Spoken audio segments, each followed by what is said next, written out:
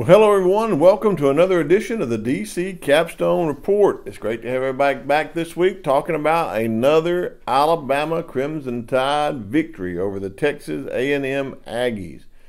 I want to thank all of you who tune in each week and listen to us. You know, Lance George is what makes this thing run. He's back in the studio producing the podcast and getting everything together. And I always want to tell you to check out Lance's other sites, freelancepictures.com and RollTideBama.com, especially this week after this week's homecoming game. He'll have a bunch of pictures up there of all the homecoming festivities and the opportunity for anyone interested in Alabama football to get some great pictures. Well, today on the podcast, we get to talk about the victory over the Texas A&M Aggies. So in the first segment, we're going to review the victory over the Texas A&M. In the second segment, we're going to talk about our players of the game.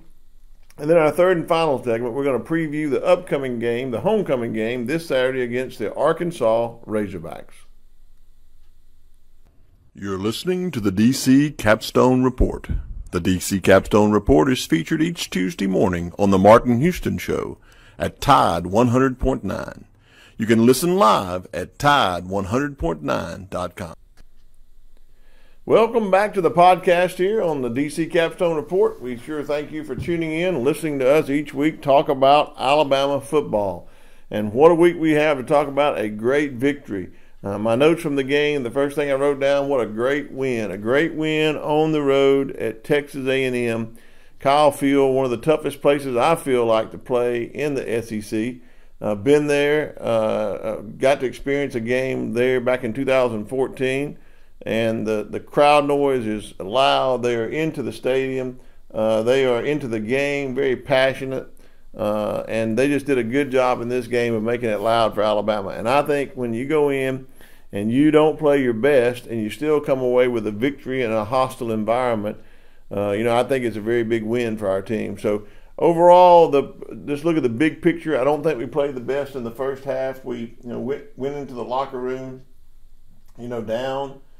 Texas A&M had scored 14 points in the second quarter and went up, and we were, it was 17-10 at that point, and it looked like that they were controlling the line of scrimmage and doing some things differently in the game. And I think the turning point came in the second half.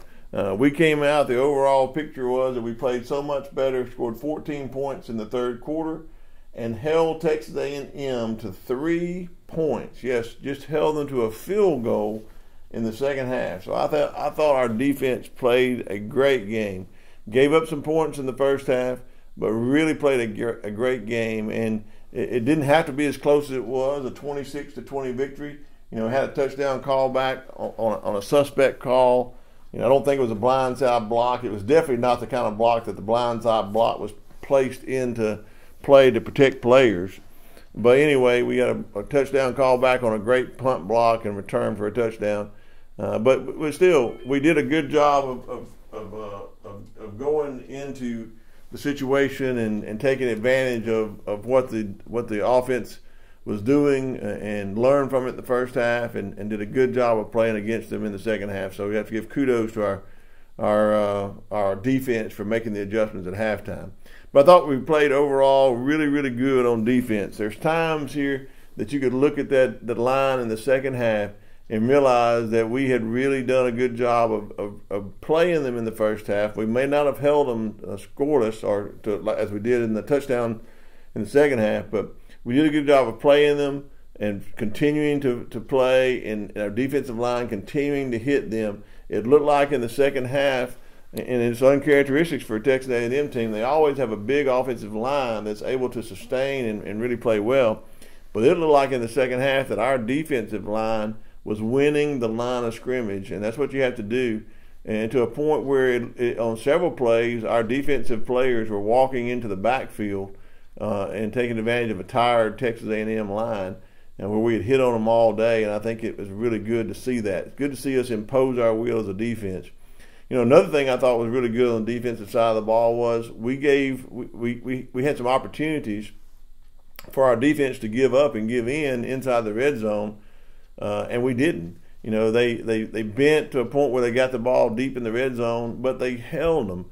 They stopped them, and all of those plays, in my opinion, was a great opportunity to see what this defense's resiliency. So I think they stood the test of time so far.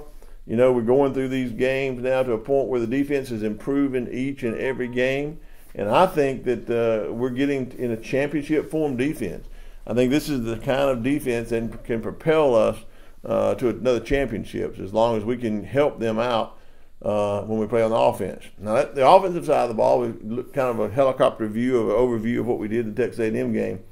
You know, basically, I don't believe we did a good job of committing to run the ball in this game. If you look, I don't think the offensive coordinator called the correct plays to get us in a good scheme of running. I don't think we ran anything other than a left guard, right guard, center run the ball. No sweeps, no tosses, no screen passes, nothing that would have helped us in the running game.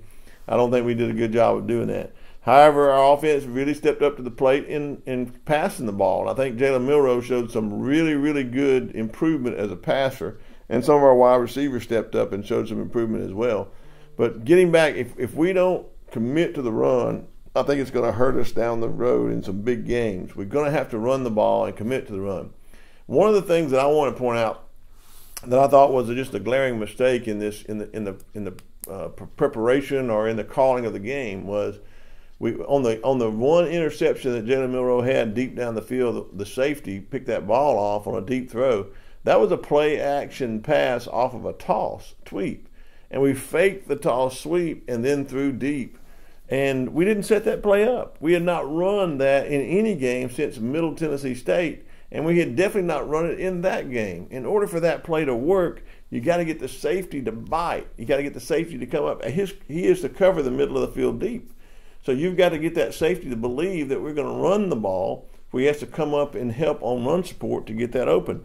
If we had run that play a couple of times and then come back to it in the second half, I believe that would have been a touchdown. You know, I'm sure that Jalen Milroe could have thrown the ball better, would like to have that back, but still, I don't think you set you're not helping your quarterback there. You're not helping your team there by running a play off a play action that you hadn't even run in the game or in any game leading up to that since the opening game. So that's just something that I think we need to clean up. Some of our calls, some of our way we run the ball.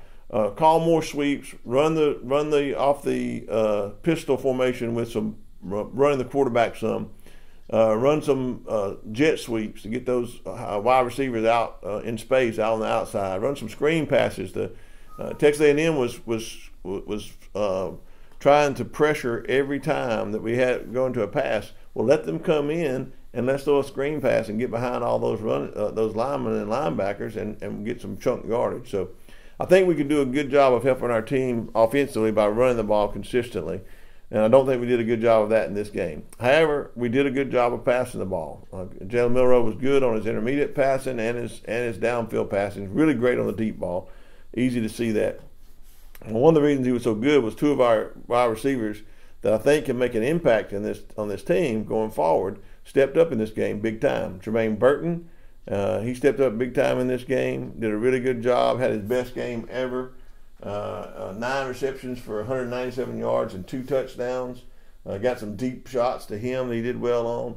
And then Isaiah Bond, he had 7 receptions for 96 yards and a touchdown. So your 2 receivers there that really stepped up to the plate, really good in my opinion, to see that going forward. So I think the pre-snap penalties was a problem in this one. We've got to clean up those mistakes. We also had some balls that were put on the ground a lot in this game. We had 4 fumbles. We only lost 1 of them, but and that's good. But we had 4 fumbles in this game, so we got to limit our penalties and limit our mistakes. Some things that we can clean up. So overall, great victory against Texas A&M. Great play by our defense. Really a great play in the second half to make those adjustments. And I believe there's some things that we can do to help our offense, help our quarterback play better, help our running game play better, to do a little more diversity in our calling. A little more variety, if you will, of running plays to help us in the passing game going forward. Well, welcome back here on the second segment. We're going to talk about our players of the game. But before we do that, as always, I want to encourage you to go out there and look at Lance's sites, RollTideBama.com and FreelancePictures.com, sponsors of the podcast, as well as our sponsor that allows us to be in with you each and every week, That's Karen Cottingham, realtor right here in Tuscaloosa, Alabama, with the Williams Group at Keller Williams. For all your real estate needs, if you're trying to buy, if you're trying to sell, if you need someone to talk to you about the real estate market, Karen is the one to call. That's Karen Cottingham, 205-887-4008. Or you can look at her website and check out all the listings at www.karen.thewilliamsgroupal.com. Again, that's Karen Cottingham, the Williams Group at Keller Williams, for all your real estate needs, 205-887-4008. Well, back here on the second segment, we're going to talk about our players of the game. And this week on players of the game on offense, I could have chose a couple of players, but in my opinion, the one that made the difference this week on offense was Jermaine Burton. Jermaine Burton showed up, probably had his best game ever. As I've already said in the first segment, he had 9 receptions for 197 yards, 2 TDs. He did really good on running the ball, running the passes, running the pass routes. Did some good job on cutting, and really good job of getting open. I think he really had a matchup that he liked in this game and was able to beat the defender a couple of times for even some 50-50 balls. So on offense, Jermaine Burton was my player of the game. On defense, I could have picked a variety of players on defense. Across that defensive line, they were really imposing their will. Tim Smith, Jaheim Otis, Justin Aborgby, all of them had big games in this game. Then you got Chris Braswell, Dallas Turner. Both of them had huge games in this game. Then in the backfield, Terrion Arnold and Kool-Aid McKinstry and Caleb Downs all had big plays in this game. But the player that I picked I found to be the player that had his best game ever as an Alabama football player, and that is Tim Keenan. Tim Keenan III on defense had 8 total tackles. He had 4 of them were solo tackles. He had 1 sack and 1 tackle for loss. And it looked like that he was in the backfield almost on every play. He was winning his play at the line of scrimmage every time. And so I think Tim Keenan has really stepped up. And that's really good because on that defensive line, the interchangeable parts with Tim Smith, Tim Keenan, Justin Aborgby, Jaheim Otis, just really make a difference there in winning that line of scrimmage. And I think that's been a big success for our defense going forward. So Tim Keenan is my defensive player of the game. And my special teams player of the game this week has to be Will Reichard. You know, in this game, Will Reichard was 1 of 1 on field goal attempts. It was a 39-yard long field goal, and he had 3 of 3 on extra points for 6 points. So he was perfect in the field goals. But in my opinion, Will Reichard comes in and backs up our punter, and he goes in there and averages a 41.3 yards punt on 4 punts.